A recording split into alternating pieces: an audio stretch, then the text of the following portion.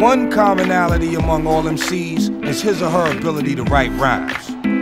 The discipline to write has always been a struggle, even among literature's greatest writers. What does it take for today's MCs to write? Certain lines is, I don't know where they come. Like when I said she got a light-skinned friend look like Michael Jackson, got a dark-skinned friend look like Michael Jackson. There's no theory behind that line. It's just funny as shit. You know what I'm saying?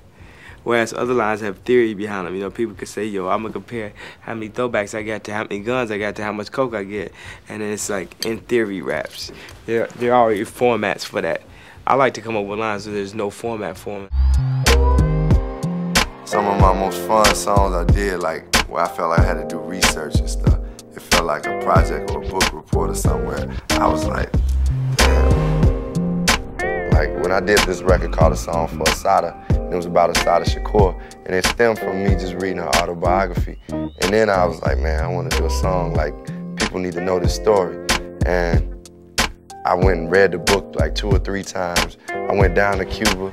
It was like I had to feel every element that I could, you know, without being there, so that I could write the story. I make the songs to entertain me. And then I know that others will embrace it too, you know what I mean? So it's all in fun, just tell stories, you know, try to give a little shock. What should I do, y'all? You know, bring about emotion. I think about how they react to a certain point in a song. So, you know, a lot of times I try to build it up like an adventure, like the Alicia Keys song for the whole last verse. For about 2 minutes, she's just talking on her cell phone to the guy, trying to introduce herself for the first time.